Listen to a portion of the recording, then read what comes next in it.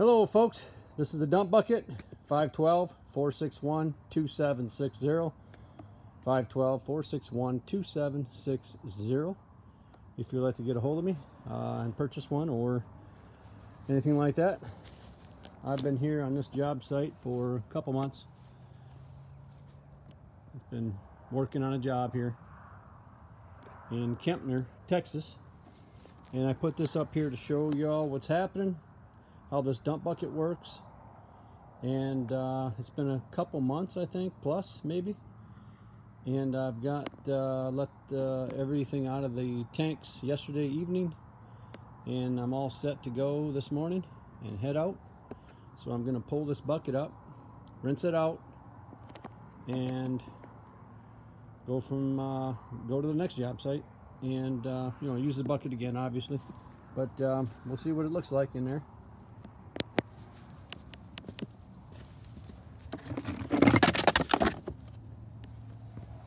Get these rocks off here, just off the top, and I'll cover this hole in when I'm done, obviously. Here we go. Unhooked the flex pipe for the bucket, the dump bucket, and I'm gonna pull it up here. I don't know how much. It shouldn't be too hard to pull it up because I've got it open for a test site. Then I'm gonna rinse it off when I'm all done. Pull this bucket up. There we go, come right out. There's the bucket. It's been a couple months. Tell you the truth, I can't really smell anything. I should be able to, but can't really smell much right here at all.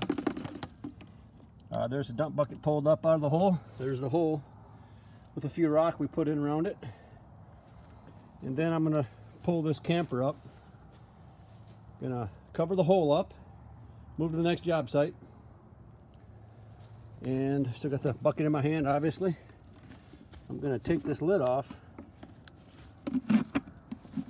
There's mud and everything on this bucket. It's been sitting here for a couple months, so I'm gonna take the lid off, see what's left inside it to rinse off. But you can see it's pretty dirty. It's been an open hole for a couple months, and then I'll rinse it off. So here we go. Try to take this lid off. It'll be a little tough with one hand. Might not be able to do it even. Nope, probably can't. A little bit tough there. Let me try to set this thing up. Walk over and grab my other glove. Sorry about that.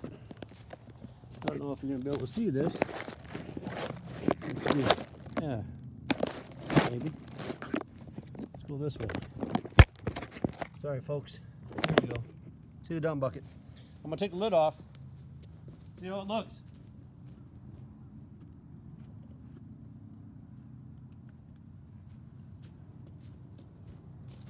All right. Take the lid off.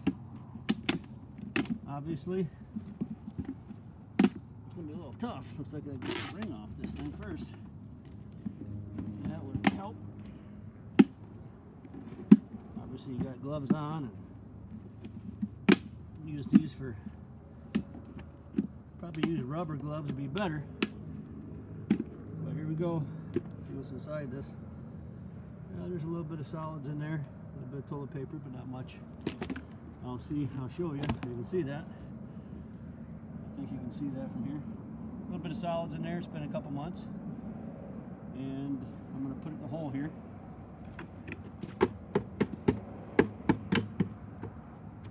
Okay. And I'm going to rinse this bad boy off.